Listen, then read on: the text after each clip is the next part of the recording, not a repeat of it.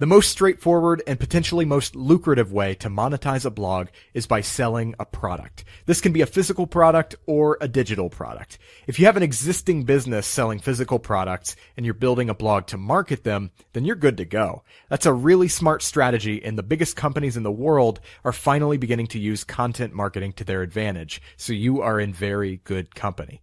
If you're just a blogger looking to create a revenue stream, digital information products may be a good choice. This internet thing has shaken up a lot of industries, and education's one of them. We're no longer totally reliant on colleges and universities to learn new skills, professional or otherwise. There's a huge, growing industry of specialized online education, and you're taking an online course right now, so you know exactly what I'm talking about. And if you have knowledge that other people want to attain, you can be part of this revolution. It's never been easier to self-publish an ebook on the Amazon Kindle store or even a physical book with something like CreateSpace. Same thing with video courses. If you have the chops and if you're willing to put in the work, your courses can find a home on platforms like Udemy or Skillshare, or you can even sell them on your own website using a WordPress plugin like CoursePress.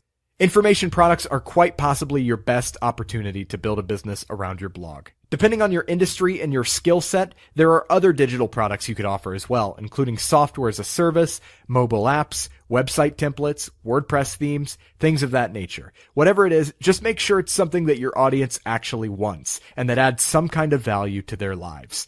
No amount of marketing can fix a bad product, so make sure you create something you can be proud of. The simple blueprint for selling a product looks like this. Write epic content, get people to opt into your list with valuable lead magnets, send them free exclusive content that blows their minds because it's so good, and then eventually ask for the sale using all the free value you've given them as leverage. Membership sites are another popular revenue model that has the potential to bring in recurring and ever-increasing income for you. A membership site could offer a catalog of courses or an exclusive community or something like that, and people pay on a monthly or annual basis for access. I think membership sites can be a great opportunity, but they're a difficult sell. There are so many membership sites out there, and it begs the question, does the world really need another membership site?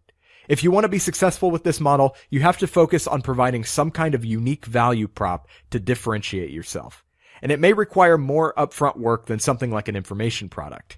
If you're offering a catalog of courses, for example, you have to first produce those multiple courses. And if you're offering a community, you have to seed the community and get some real engagement started as soon as possible. Nobody wants to join a ghost town community, especially if they have to pay for it. But if you're up to the challenge and feel you can bring unique value to the table, I say go for it. You can use plugins like Membership by WPMU Dev or MemberPress to get the job done.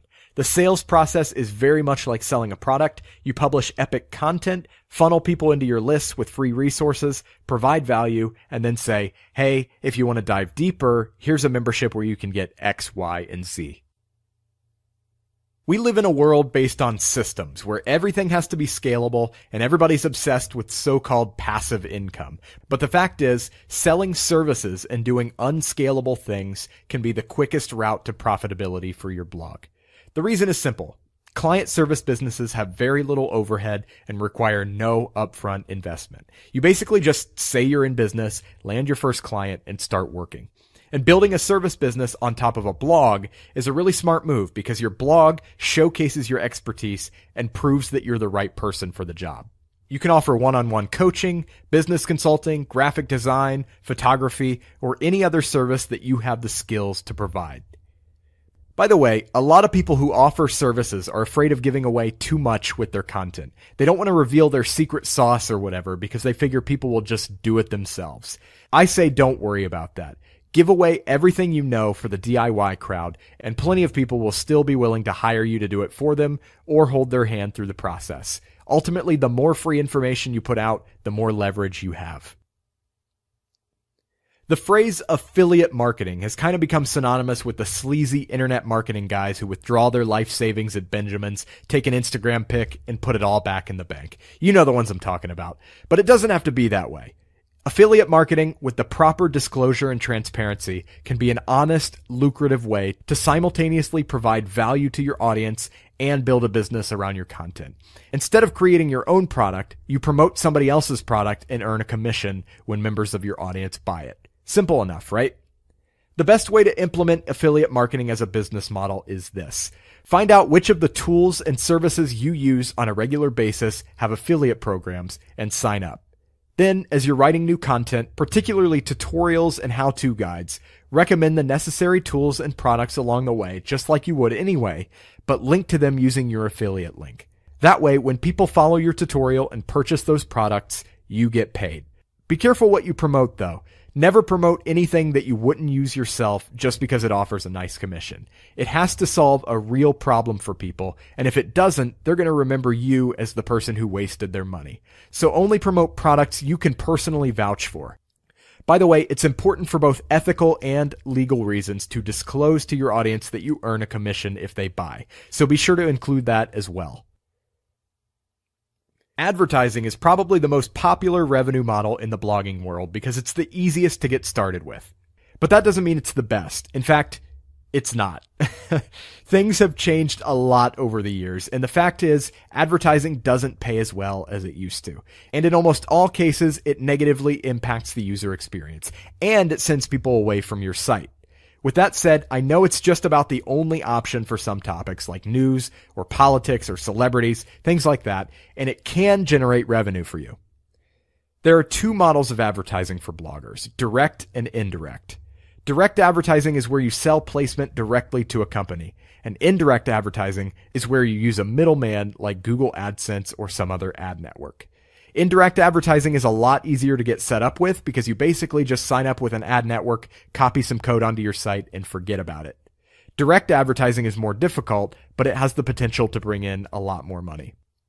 If you want to use an ad network, Google AdSense is obviously the most popular option, but it doesn't hurt to experiment with other platforms. I've had great results with Adversal and Media.net, both of which are display networks just like AdSense. You can also look into content recommendation, aka native ad networks like Rev Content and Outbrain. Direct ad sales can be a lot more profitable because you're working with brands directly with no middleman. To make it work, the first thing you'll want to do is put together a comprehensive advertising page on your site where interested companies can see your traffic stats, sponsorship options, and how to contact you. However, unless you have a lot of traffic, most of your sales won't come from people reaching out to you. You'll have to put on your hustle hat and start cold calling or emailing businesses whose target market matches your audience. This is where you have to stop thinking about advertising as a way to monetize your blog and start thinking about it as you helping a company reach its marketing goals. If you can make that mindset shift, you'll have a lot more success with advertising and sponsorships. If sales isn't your thing, you might think about hiring a commission-based sales manager to sell your ad inventory. But I highly recommend you do it yourself at least a few times so you can learn what works and what doesn't and who your ideal sponsors are.